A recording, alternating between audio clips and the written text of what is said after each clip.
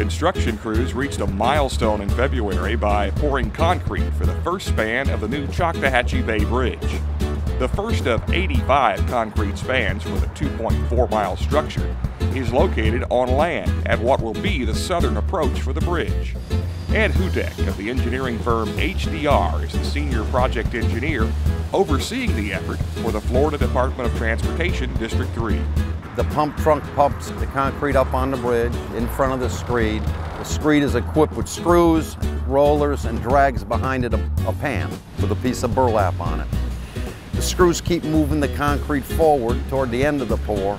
The rollers flatten the concrete, and then the burlap behind gives the concrete a rough finish.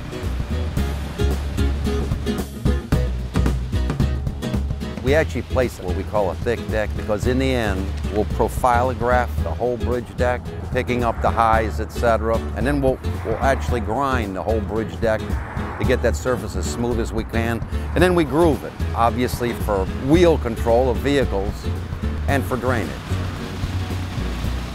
The first deck span is 40 feet wide and 142 feet long. It required approximately 180 cubic yards of concrete.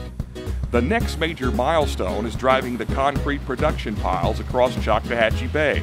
That work will require using barge-mounted construction cranes to position and then drive the piles into the bay floor.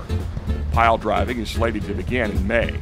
You can follow construction progress on Facebook, or for more information, contact the Florida Department of Transportation, District 3.